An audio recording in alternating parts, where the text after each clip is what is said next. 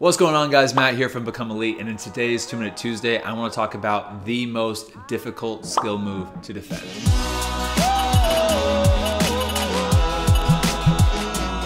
Alright guys, I really think I can do it today. I really think I can get under 2 minutes. So, let's throw the time on the screen, and let's get started. The most difficult skill move to defend is the body feint. Without a question, 100% a boring body feint. I honestly wish I could give a more exciting answer. I really do. It would make a better video, it'd be more exciting, but it's just not true. When I'm playing fullback and I'm marking a winger, the absolute worst situation to be in is when that winger collects the ball with time and space and he starts driving straight at me. I immediately start taking a step or two back, trying to prepare for what skill move he's gonna do, and all he does is dip his shoulder hard inside or hard outside and really sells that he's going that way. As a fullback in this moment, I have to start cheating and have to start preparing in case he really does just sprint down the line or cut inside. I have to start moving. And the second I get off balance, they push the ball the opposite way. Whether they dip outside and push the ball inside, or they dip inside and push the ball outside.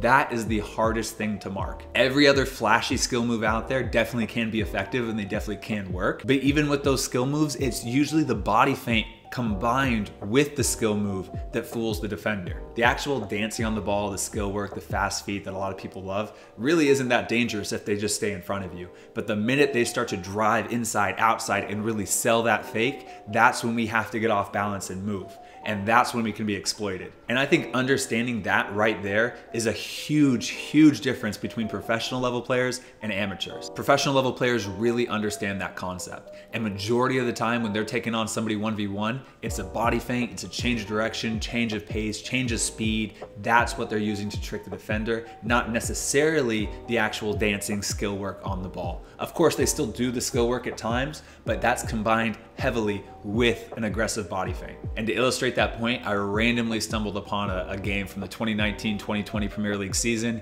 Norwich City versus Manchester City, and I broke down that game, analyzed the entire game for every single 1v1 skill move done in the entire 90 minutes. I then went in and cut up every single flashy skill move that happened in the game. And in my head, I viewed a flashy skill move as anything more complex than just a standard body feint or a cut of the ball. So here we go. Here's every single skill move more complex than the body feint done in this game. Towards the halfway line in Otamendi. Now John Stones. Good ball into the path of Bernardo Silva on the right wing. Comes skipping into the penalty area. Jamal Lewis goes to meet him. They've got the ball watching. Sterling got behind him, had a free header, should have scored, hit the post.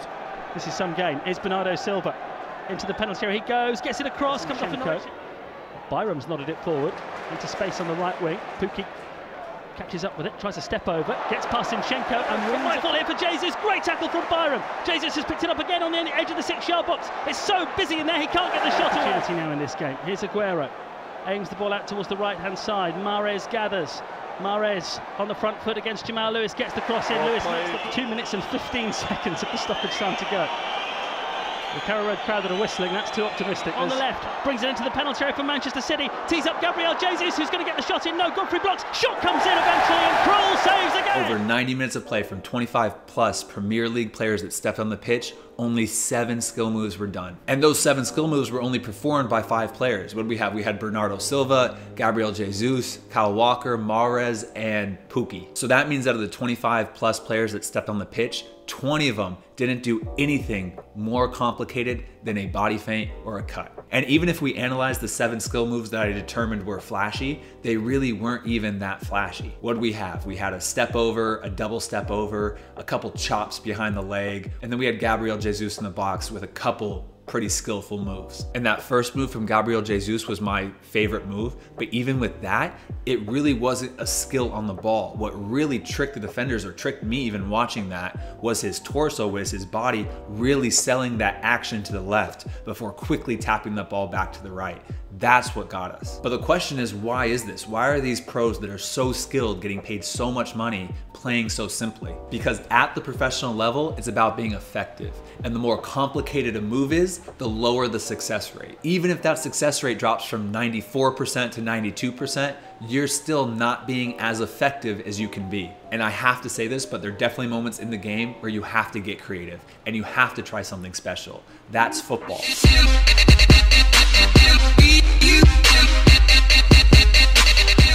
just have to realize that those moments really are few and far between. Most of the time, these pros are trying to be effective to win the game. I'm 1v1 with a defender right now. What move can I do right now to have the highest chance of getting a little bit of separation from this defender so that I can whip in across and get an assist? What should I do on the top of the box right here to get that foot of space in order to hit a shot? Most of the time, it's a body feint. And that's why a body feint is the most difficult skill move to defend. So I kind of went a little bit more in depth into that topic than I originally had planned. So I think I'm over 2 minutes. But if you guys like the video, please hit the thumbs up button, subscribe, leave a comment below, and I'll see you guys in the next video. All right, guys, peace.